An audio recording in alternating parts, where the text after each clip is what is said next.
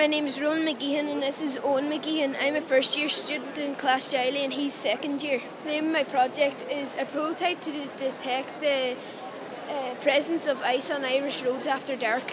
Water expands by 9% when it freezes, so we're using that to our advantage. So we made out a syringe and put reflective tape around the top of it. So when it freezes, the reflective tape gets pushed up, and there's two different colour reflective tapes, and we made a small window in the syringe, and then when it freezes this will be pushed up and you'll be able to see the blue. So when you see the blue, that means that there's ice on the road. But we had a little problem that 0 degrees was too late to warn motorists.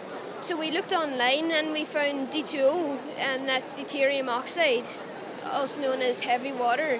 It freezes at 3.82 degrees, and we thought that's too early to warn the motorists. So we did a mix and made a graph, and we realised that we needed 26% of D2O and 74% of H2O.